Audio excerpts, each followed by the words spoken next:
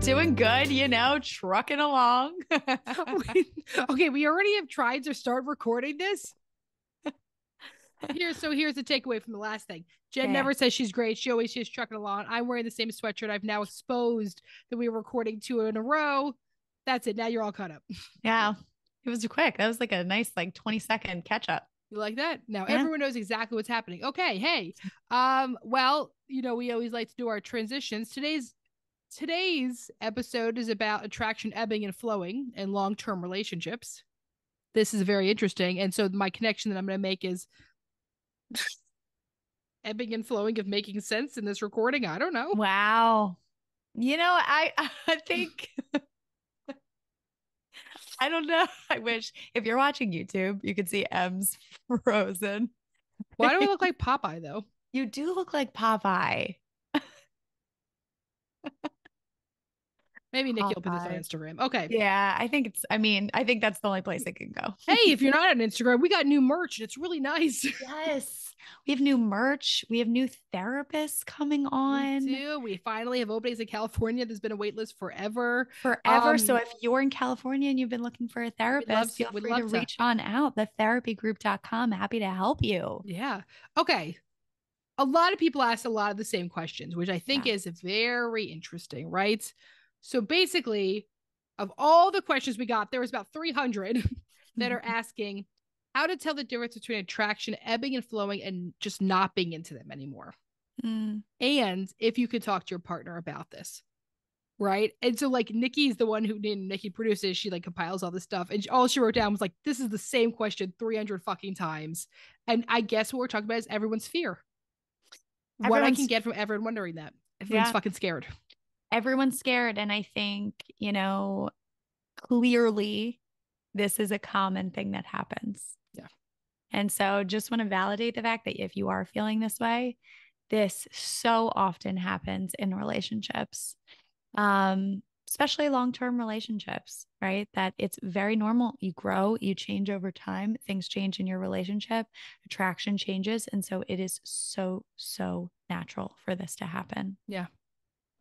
I think we got a lot of messages too, in watching movies and the media that you are going to fall in love and your relationship is going to stay the same and you are going to be so hot and heavy for that person for the next 70 years. Nobody. Okay. But when we got that messaging, nobody even was living into 100. Now everyone, it's living in 99, right? Jen just lost her grandfather at 99 years old. 99. He was married almost to my grandmother. 100. Almost. He would have been 100 in a month. He was married to my grandmother for 70 years. I just can't even fathom that. How old did they get married? Wait, what's the math on that? She's younger though. Your grandmother's younger. Not that. She's 90. She's going to be 93. Wow. Isn't that wild? So she got married at 23. Yeah. So she got married. She did get married young. Yes. Okay. Yeah. That's nuts, right? And here's the difference. There's a really great quote I love by our friend Terry Real, that he talks about. His dream is that he's at a cocktail party and he walks up to a couple and he says, "How you doing?" And they're totally honest, right? And so they say something along the lines of, "Well, the first 10 years were pretty fucking good. The first 5 years were hot. The first 10 years were okay. We cheated on each other in the 12th. And then we had kids and fucking hated each other. And then it took about 5 years to get out of that. And now we're doing pretty well." And that would be real. honest. That would be real. And I would love to sit here. And if you're one of those people, you're listening to this and you're like, "Well, that's not my situation. We are great." I love that for you. Absolutely. I'm so happy for you. I've been with my partner for 13 years. I've been married for 6, and we went through fucking hell since becoming parents. It has been the most difficult thing I could have imagined. We both tremendously change as individuals, as a couple, so many different things. This is what I do as a job. And all the time, people are always like, "So you must have a perfect relationship." But I'm like, oof, what? Doesn't it feel like pressure in a way, because you're a couples therapist, you have and the sex therapist thing and a sex therapist, right? You have to have great sex and you have to have a great, incredible relationship. Yeah. But this is where we blow the lid off this. Yeah. We are human. Yes. Did you guys not realize yet? I don't know if you realized, but Yeah, we're probably by human. all the other episodes, they clearly think we're really Thank together. God. Yeah. Okay, so let's go through this because this is the number one question. So we're just going to start off exactly with your how to discern whether it's ebbing and flowing or indicative of time to call it quits. The reality is I guess you'd have to say to yourself, what are the other redeeming factors? It is completely natural for attraction and for sexual desire to ebb and flow. And I'm going to talk a little bit about some factors we can look into for that. But when you think about, is it time to call it quits? Do we feel like we're communicating about this? Do we feel like there's openness around it? Do I feel like we worked hard? Are their children, pets, shared assets, right? Like these are all things that we keep in mind, right? If I've been hanging out with someone for 3 months and I'm like, already like not that interested and like I'm gonna probably fucking call it quits. Yeah, it's like everything happens within context, right? Like when you are married for a long period of time, obviously your relationship is going to change over time. Yeah. The things, right? So at the beginning, when you're hot and heavy and you're in the honeymoon stage and you're having sex all the time, and you're going out and you don't have stressors on your relationship, the things that attracted you to each other that make you feel really passionate towards each other are going to change over time. Yeah. So you said something important that I want to talk about, right? Which is everything Please. happens in context. So I want to talk a little bit about like the relevant aspects of context as it comes to sexual desire and attraction. Yes. Okay. First thing I'm going to have you check in about is your mental and physical well-being. My physical health, my body image, my mood, anxiety, distractibility, sexual functioning, right? So what that really talking about, physical health. Let's say that I recently got a diagnosis of Crohn's and I'm having a really hard time navigating that. I am probably going to have a little bit less of sexual desire. Normal. Let's say I just experienced extreme weight, like I experienced some type of weight bias in healthcare system and it's really triggered my body image. Okay, that's might gonna add into it. Let's say that I've been struggling with my PMDD or my mood, my anxiety, right? Any of these things, that's going to affect it. So first, mental and physical well-being, I'm going to have you check. The next thing I'm going to have you do is to actually consider your partner's characteristics. Did I recently realize that I am way more attracted to women than men and I happen to be married to a man? Gonna probably affect some stuff, right? Have I realized that I don't feel like my partner showers as much as I'd like them to, or they keep their hair longer and I prefer a shorter style. Let's say my partner isn't working on their mental health and they're not growing and they're doing a lot of numbing behavior that's kind of a turnoff. That's going to all go into that. Relationship characteristics. Has there been a breach of trust?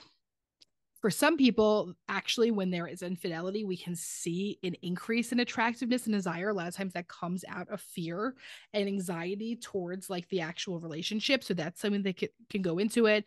Let's say power dynamic. I always saw my partner as this really strong breadwinner. They got laid off and they're having trouble finding work. Does that change some stuff for me? Right? Emotional connection. I've been trying really hard to connect with my partner and they're not letting me in. That might make it that I'm more attracted to them because I'm chasing them or less. How about if I don't feel desired? How about that my partner often rejects my advances towards being sexual romantic with them? Okay, now the next setting. Now the next context is setting. We in public or private? What if I'm someone who's really uncomfortable with PDA? My partner's trying to kiss me in public, but that's really uncomfortable for me. I don't like being seen, right? Let's say I'm at work versus vacation. How many more people enjoy their sex life on vacation? Everyone. Besides, everyone. Was that a rhetorical question? We were talking with someone the other day who said, what they have figured out is they go on vacation once a month with their spouse, and that's when they have really great fucking sex. And the rest of the time, they don't put any pressure on it, right? So work vacation, right? That context. Is there distance involved? Are we comfortable? If there is distance involved, are we comfortable using technology, phone, Zoom, different stuff to have sex? How about if I see my partner do something really positive, like interacting with family? Mm. That's a big turn off for me. Any of these Pet, stuff can like petting, really go. petting dogs on the street. That is attractive. I know. Right. Okay, then there's other life circumstances. Let's say at the holidays, let's say there's like work related stress, any of that kind of stuff, and to go into it. um and so these are all the relevant context, and Emily Nagoski talks about this a lot more in her book, Come As You Are. We always recommend it. We have it on our website. We've talked about it a million times. We've had her on the show to talk about her other book, Burnout. Emily Nagoski's Come As You Are is a really great place to start, because this is all the relevant aspects of context. So Jen goes into this thing that everything happens in context. Let's say you just listen to all that shit and you're like, okay, no, this is good and this is good and this is good, and you're still having lack of desire and attraction towards your partner. We're going to talk about that. But first, before you freak out about it, let's check in with you, go through those things I just talked about to like really be like, okay, maybe having a lack of desire and attraction right now is kind of normal for what I'm going through.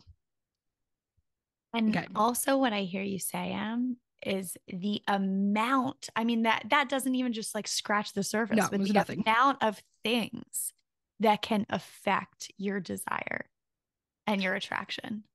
It's so funny, right? Because like nobody told us that part. No, they did not. I was just like, because I was like pretty horny when I was like 14, right? Like I was just like, I'm just gonna be horny forever. Our hormones were just raging through our body. You're like, I want to dry hump everything. Like that's like a very normal puberty thing, right? And then no one really tells you is that like you could be sitting in bed with your partner who you love and you're so grateful for, and you think that they're the fucking bee's knees, and you don't want to do anything. You just want to be on your phone. So it also brings back another thing we do need to talk about, which is that arousal precedes desire. That often for many of us, as we get older and as we're in long-term relationships, I don't just feel horny. I have to have some type of arousal that goes into it. So keep these things in mind. If we're not having settings that like welcome sex in the context of relaxation, all that stuff, it may not just be so much about attraction towards your partner and more just like, this is my own sexual thing going on with me or going on with us. Yes. And to know, like, for you to be very conscious of like, what are the contexts that help support this for me? What is really important for me to have in my life in order for me to feel more sexual desire and attractiveness towards my partner?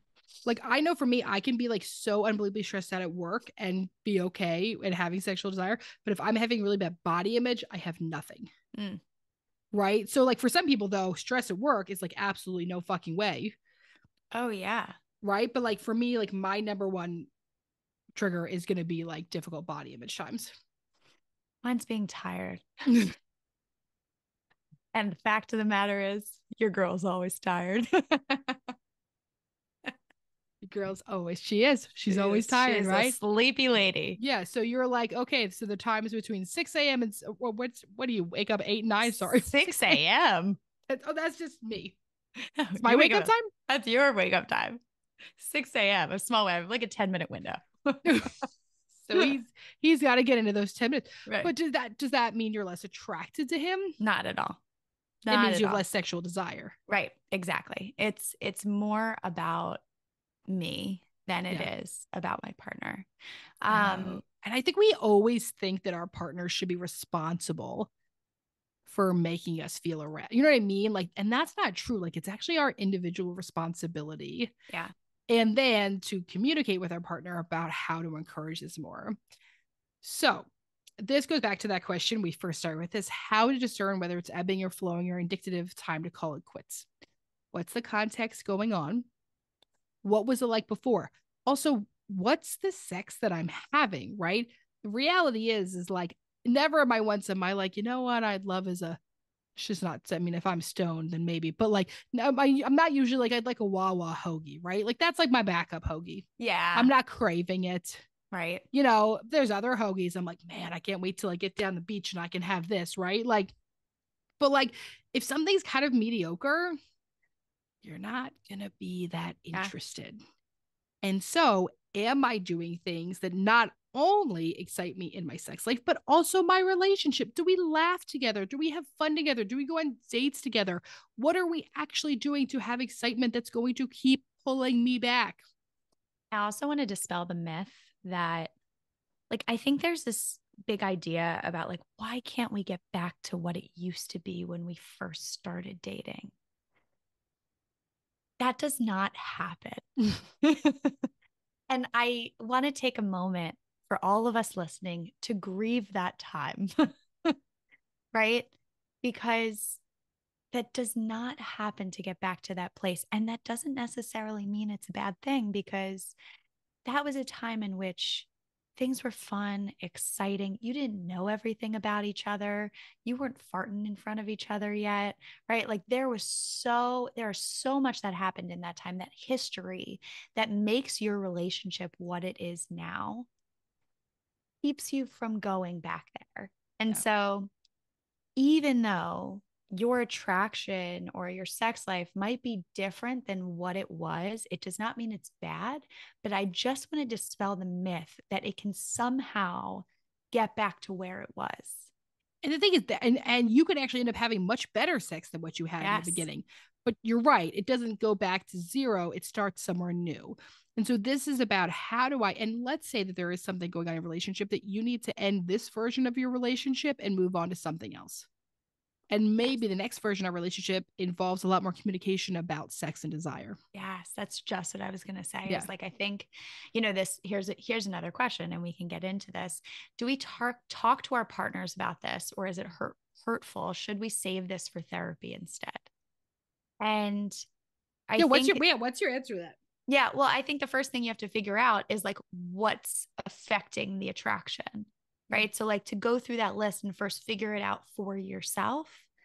I think that absolutely having a conversation about it is important, right? To be able to say like, hey, I'm just noticing that like my sex drive is not as high because I'm exhausted at the end of the day. I feel really stressed. Um, like it's been really hard for me that you haven't been showering as much. Like I want to feel connected to you. And sometimes when you're clean, I feel way more connected to Mm-hmm. you. There's ways to express it to your partner where you are expressing to them, I want to feel close to you. I want to feel connected to you. What are there things that we can work on together to get to that place? Yeah. Right? There's ways to be kind about it and clear about it and not hurtful, Mm. right? And not cruel. Yeah. And so I want you to think about, how are the ways in which I can communicate about some of this to my partner? Because as opposed to it being a me versus you problem, it can be a let's work on this together. Yeah. Let's So figure this out together. so the mindset is the us, right? Like Yes. I actually want us to start having really fucking awesome sex. I actually Yeah. want to be super hyped to see you when I get home. And then so what's the personal responsibility I'm taking, and then what's the responsibility we're taking as a couple for Yes. us? And so yeah, someone else, how do you comfortably and kindly tell your partner you're feeling this way? Hey, I'm struggling with stuff right now. I think I need a little excitement in our relationship. I don't need to say I'm struggling with my attraction to you, you dingbat.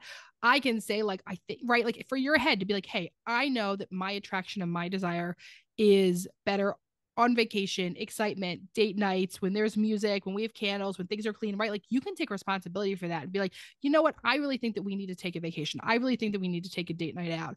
I think that we need to, as opposed to being on our phones at night, to play some music in our bedroom and light some candles and see what happens. Yes. But there also has to be like, if I feel this pressure of not being attracted, if I'm feeling like less attracted to my partner, and then I feel a pressure that I have to do something for them, that is going to make me pull away hard. Yes. Oh yeah. And so I love that, right? Like if you can figure out what are the things that might lead to me being more attracted to my partner, right? Is it feeling more emotionally connected to them? Is it like we can go out on dates or we go on vacation? Just like we're saying, like figure out what it is first. It might be different than what you expect it to be. I think we talk about attraction as like, I'm just physically attracted to this person. And attraction comes in a million different forms. So figure out what that looks like for you and figure out, is it you being attracted to yourself and how connected you feel to yourself? Or is it you being attracted to your partner, how connected you want to feel to your partner, and then be able to communicate through that? Yeah. How do I accept this as normal versus beat myself up when this happens? You're going to have to listen to this episode every time, maybe. Yes. You're going to have to keep giving yourself reminders. And then it also goes right into what someone else said, which is, how do I not compare to other couples? You actually have no idea what's happening with other couples. I don't give a shit if they tell you. I don't give a shit if they post about it. I don't give a fucking shit if you live next door to them and you can hear them in the bedroom. You have no idea what is actually happening to other people. So when that goes in your head of, oh, comparing yourself, you have to say, this is a story I'm telling myself. Yes. This is And not real. yeah, you never know what's happening behind closed doors. I would wonder what do you think the purpose is that you are comparing yourself to other Yeah. couples? What are you trying to give to yourself? Sometimes we do that as a way to protect ourselves from the things that we're missing in our relationship. So, Mm-hmm. what that tells me is possibly that you want to feel more connected, right? You want to have more sex, you want to be more attracted to your partner. The way in which you're managing that envy or that jealousy is to compare yourself to other couples. So I want you to channel that energy towards your relationship and say, how can I get the things that I am missing in my relationship? And what would that look like for me? What would Yeah. be different? Yeah. I like what you just talked about though, is that like purely like if it's upsetting you, like it means something to you, Yeah. right? Like, and like that enough is a no, and to be like, hey, like this is very, very normal. But I think especially for women, we've been given so much like ideas about like what we should be doing in the relationship, right? Like I say like I like to do something like intimate like every few days with my partner. It makes me feel closer. I think it's important. That does not mean sex. I I don't think I could have sex every other day. That no, not for Nope. me, Nope. But but maybe for something, others. but for others, right? But something intimate, right? Like some type of connection and touch point. Like I think that's like pretty important for me. Yes. And to think about like, what are the things? I mean, I know we're specifically talking about sex, but like intimate, right? Can be like, I would just like a hug, right? I would, you know what really went out the window when in long term? Making out, just like Dry humping. dry humping. Dry humping never gets enough credit. Never does. That Truly. especially So with pants on. yeah.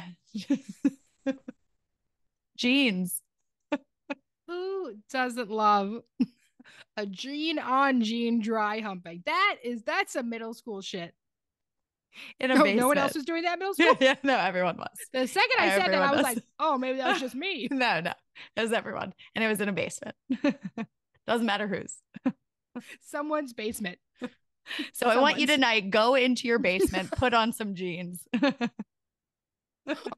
I'm just imagining myself in my unfinished, disgusting, like hoarded out basement. With jeans on, just waiting. I just imagine myself in a pair of jeans. What? Yeah, not a thing. I'm into fancy No. sweatpants these Yeah, days. you really are. Okay, I like this one. How long do the ebbs and flows usually last? How do we rekindle some sort of attraction? Let's start with the context. Do I have 100% of those issues? It might take a while. It might, right? But how do I rekindle some sort of attraction? What are you actively doing it? It doesn't passively come along. Yeah. If I have to see my partner in a different light, I have to give us the opportunity to be there. And to also take the time to prioritize your relationship. And I know that that's really, really hard when you have children, when you have expenses, when you have a job that takes over. It's so important to really carve that time out for your relationship, even if it doesn't mean every time you're carving out that time, you feel attracted, but at least you're prioritizing that space for the two of you to be able to get to that place. Mm-hmm. So I think it might correlate with how much you are prioritizing your relationship, how much you are communicating about, I really want to work on this and I want to work on this together. Um, for the two of you to really be able to tackle this as a couple, I think the quicker you can pull yourselves out of this place. Yeah. Okay. Here's a great one. Feeling less attracted to my partner when they're going through a period of depression. This is normal. Normal. I get it. It's really, really hard when your partner is struggling with any type of health. Yeah. And how do I give space for that and one, have less expectations for them and for me during that time? And what does it look to sort of like actively work on the rekindling through that? It's unrealistic to say that your partner struggling with their mental health doesn't affect your relationship. It's going to. And to know that your it's not just your partner struggling with their mental health. It's you're on that journey together. Yeah. You really are. And so I think that what happens sometimes is that you might react to that as, oh no, like I'm not attracted to them because they're depressed. That means something's wrong in the relationship. But to look at that, this is a period of time, right? Like a period of time that your partner is struggling with something. How can you take care of yourself during that time so you can be supportive of your partner, without taking it into there's something wrong with the relationship? And I know that that is not easy, but it's also a signal that this might be a time to also take care of yourself, because that can be hard on a relationship. It really can. And if you can really take care and support yourself, you can also be there for your partner, and know that that's going to be a period of time where your relationship might change. Yep. All right. I really like this question. I have to Tell do me, it. I'm ready. My husband is balding and I'm freaking out because you do not feel very attracted to him right now. Help. Okay. Here's the hard conversation we have to have, especially to my ladies in heterosexual relationships. Would you like if your partner was less attracted to you for your changing body? We have become way more aware of the damages of diet culture and obsession with physical appearance, especially when I'm around women. But I often don't hear the same thing when it comes to men. Yeah. It is not fair to us project that onto them. I would also say with changing something, somebody's starting to bald, someone's starting to have that. That's not how they're going to look long term. It looks really different, right? Yeah. But the same thing I would say if somebody came to me and said, my partner gained weight, I'm less attracted to them. I would say, I guess we have to expose you to some different size bodies. And I would have them do truly the exercise of looking at lots of different bodies and Yeah. understanding that like you can be hot and sexy like in all different ways. Yes. So you might need to be doing a little Bruce Willis check-in. You might be doing a little Yes. bald man hottie stuff. Yes. But I want you to keep in mind is that like if relationships are for life, if that's what we choose, we're choosing long term, we have to be with our partner's body changing and our body changing. And that sucks because the other thing about happening to my partner, especially when it comes to stuff like balding, wrinkles, body changing, it also brings us up about older. Yes. And women do so many things to look young that men don't do. And the fact of the matter is, I don't care how much Botox you put in your face, you're going to get fucking older. I also would be curious how this person feels about their own body changing, just as we're talking about this, right? That yeah, if you're in this for the long haul, you're going to change and your partner is going to change physically. It's going to happen. It's impossible for it not to. Yeah. And so I love what you're saying about exposing yourself to different types of bodies. Yeah, like who's the hot bald guy you think of? I thought of Bruce Willis. Who's yours? Who's your hottie baldy? Hottie baldy. Nikki's husband. Yeah. Nikki, when you listen to this, you can choose to edit that out or not. Welcome, John. Congratulations, Jane.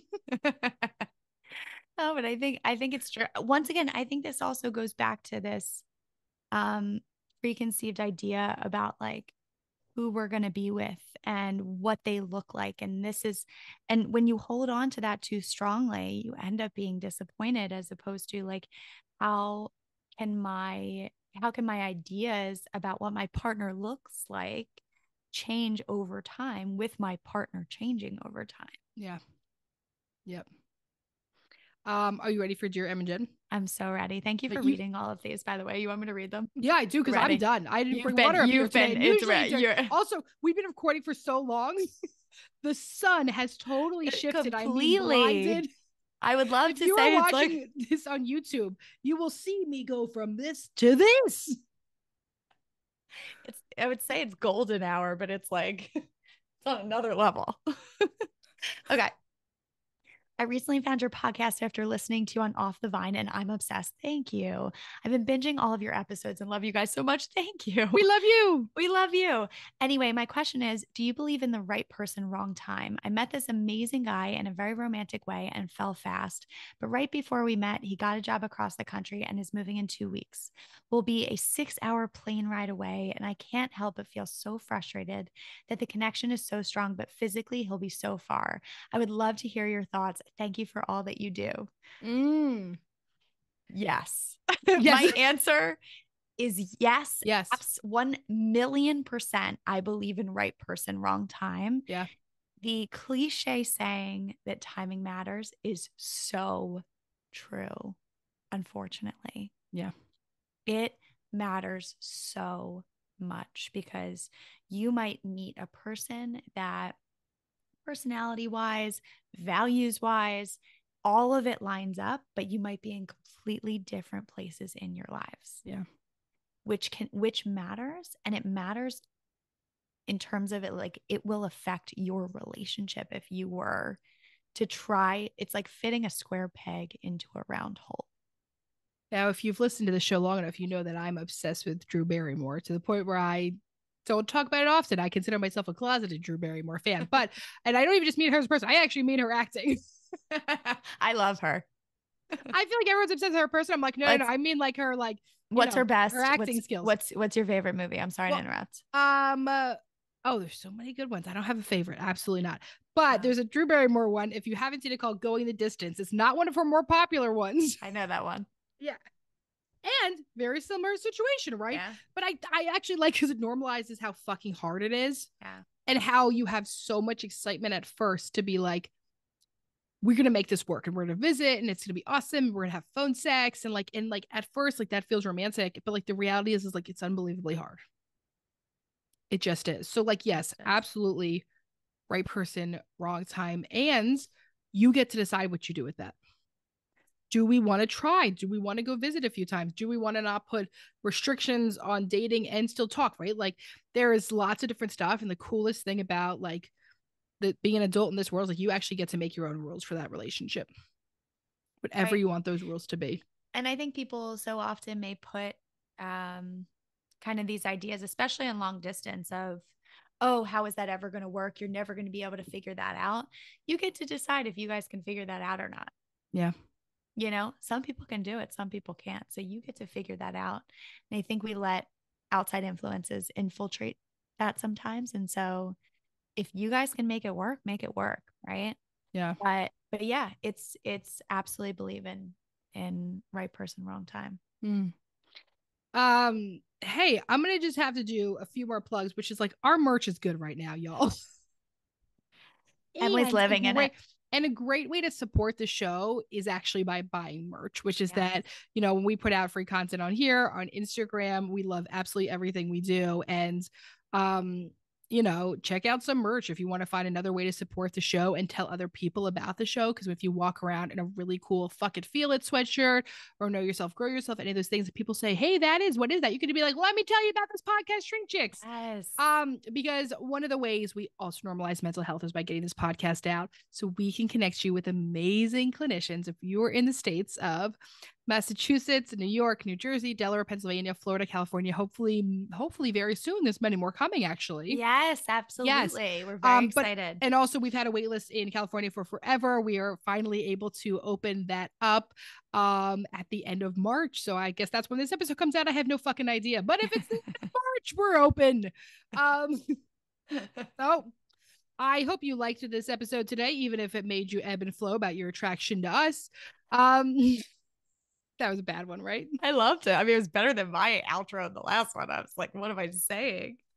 So if you decide that you like this episode, we ask you to let's normalize how hard relationships are. And a great way to do that is by sending this episode over to a friend and say, hey, this shit relates to me. Does it relate to you and your relationship? Because the only way we will start having normalizing conversations if it starts with every single one of us. Because as you all know, my favorite quote is, if not me, then who? And if not now, then when? So let's start doing that today. Let's be honest about how hard this is and different ways that we can make it better and ebb and flow with it together. together. So we hope you enjoyed today's episode. You could always rate, review, follow, subscribe on Apple Podcasts. You can follow us at ShrinkChicks or the therapy group GRP on Instagram. You can watch us on YouTube. You can watch the sun go from miles across my face in this episode apparently today. And that is the last time that we record at 2:30 in the afternoon.